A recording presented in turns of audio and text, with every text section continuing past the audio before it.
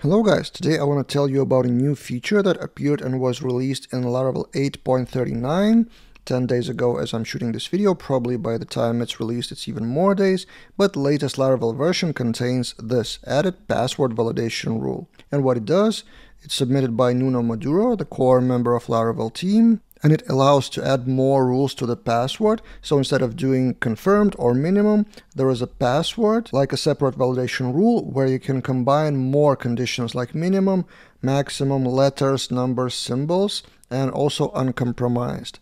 But one by one, we will try it out on a fresh Laravel project with Laravel Breeze. And by default, Laravel Breeze Starter has this code in registered users controller, validating password by this chain of rules. And let's try to use the new password rule instead, and we need to transform that string-based validation rules to the array.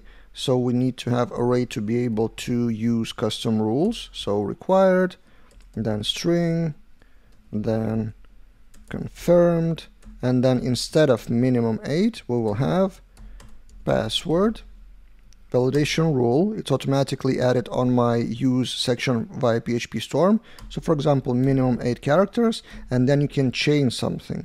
And PHP Storm shows a few methods here. So for example, let's choose letters. So at least one letter should be present, at least one number should be present, and probably it should be mixed case, which means at least one uppercase or lowercase letter. You can see all the list here, original pull request, and I will link that in the description of this video, or you can read the official documentation, which is pretty similar.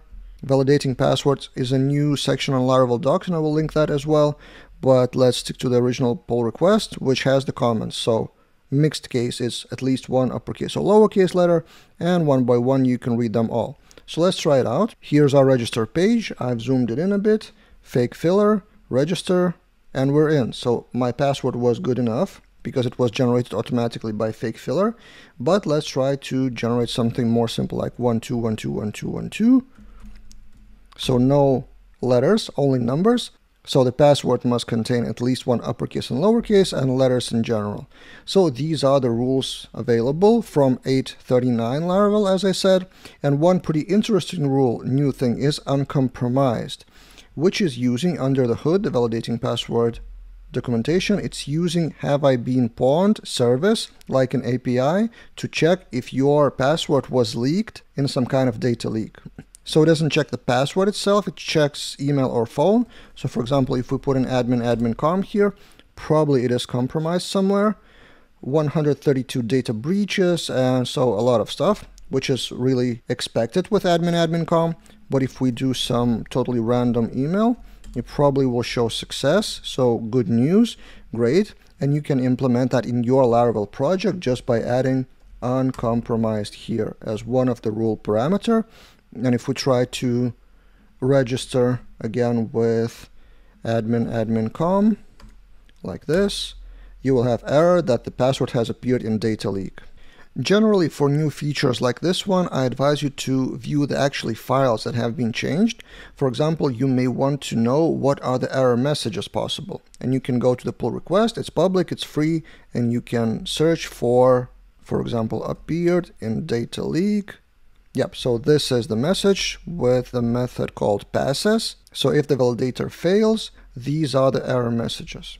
So you can find more details like this in the original pull request. Also, pull request contains some discussions. So maybe you want to know some context of when it was released, why it was released, some history, discussions with Taylor himself or other team members. It's always fun to read the actual pull request and have a backstory and context. Also, I advise you to watch the news on Laravel framework. So for example, releases. If you go to GitHub, on the right hand side there are releases, and here you can read what is new in this week's release, because there are minor versions released every week. So 8.39 contains this amount of changes, and you can go to all releases and watch 8.38, or version 6 is also updated with fixes, so 8.37 and so on. So despite the fact that Laravel 9 is coming only in autumn of 2021, there are minor new fixes and new things released every week.